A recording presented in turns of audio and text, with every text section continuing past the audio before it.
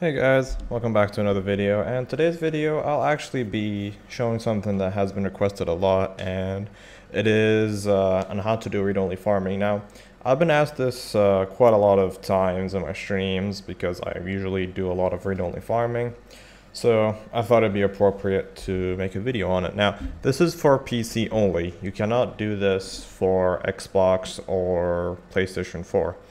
Now, I think you can do the same thing on Mac and Linux, but I am not sure. I don't have a Linux or a Mac computer on me, so I can't test that out.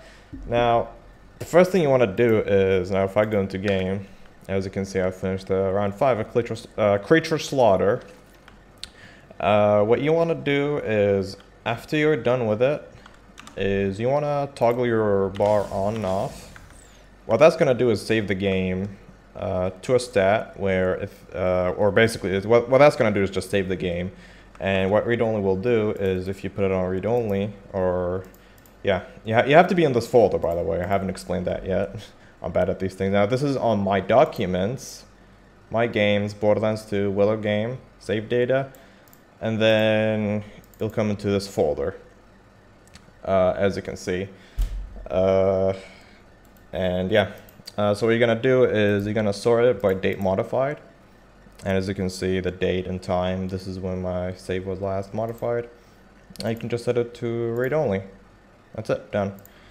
Now, since I set it on read only, it means it can only read, it cannot write. So if I turn it in, see, we got a creamer. Now say I don't like that creamer, since it's on read only, I can exit, select my save again, and then I can continue to do this infinite amount of times. As you can see, it's as if it never finished. And I can just, you know, keep farming until I get that creamer. Now, if you're done with doing the thing, you want to turn it off, which I'll show how, which is really simple. By the way, if you're wondering what that gun is, that's from the community patch.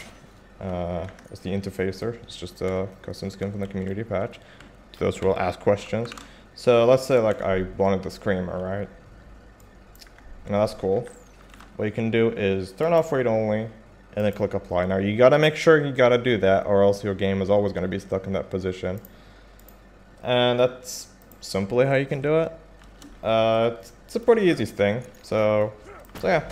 I'll be uploading more videos, by the way, in the upcoming future. I plan to be a little bit more active on my YouTube channel, so expect like these small videos to happen every now and then. Anyway, I'll see you guys in the next video.